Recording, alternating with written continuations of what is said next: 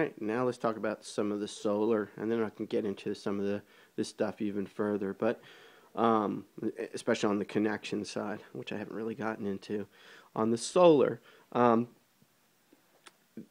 what happens is you've got, obviously on the roof, you've got solar panels.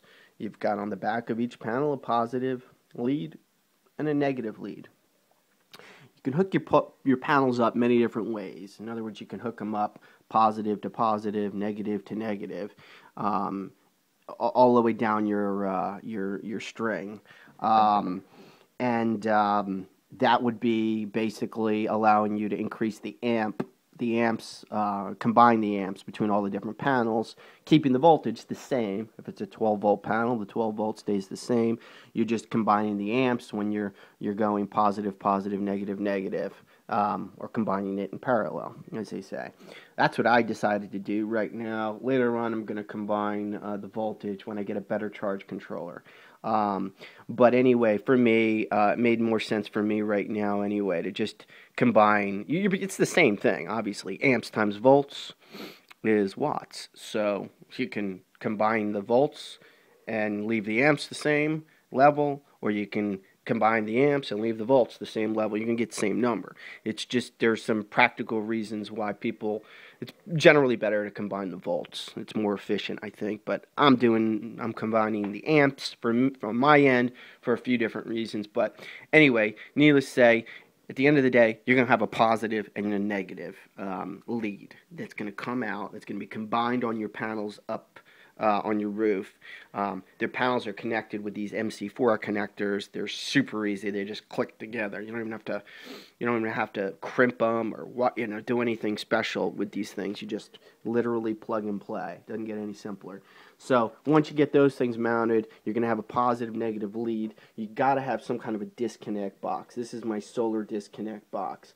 What this does is your positive lead coming in and your negative lead coming in go through this box, and then your positive out and negative out come out of this box. You don't see the wires here because obviously I've got them all behind my board here to make it clean, but you're going to have a positive and a negative out, so your positive, negative in, positive, negative out.